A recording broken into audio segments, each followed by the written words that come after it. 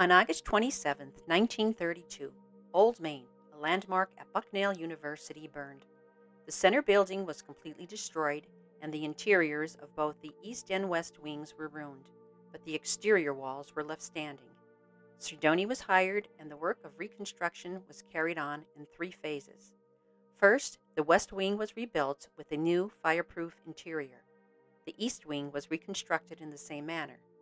Finally, the center building was rebuilt, but in a character to recall to Bucknellians the memories of Old Main. The building was later renamed Roberts Hall.